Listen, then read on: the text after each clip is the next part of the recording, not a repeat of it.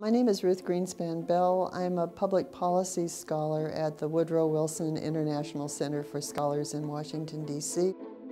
Environmental laws are actually a way of trying to create a balance between development and nature. For some countries, these may be very new concepts, environmental laws. They still may be developing their laws at the same time that they have to deal with industry coming in, wanting to do business. How do they get the best deal, not only in terms of the resources they get, the revenues they get, how people live in that country, and what the quality of life is. Once you start doing the extraction, you are messing around with a bunch of natural systems. Availability of water.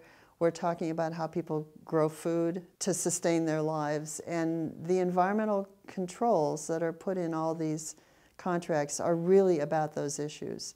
So to treat them just like, okay, we've done that, we can move on, isn't really giving full justice to what's involved.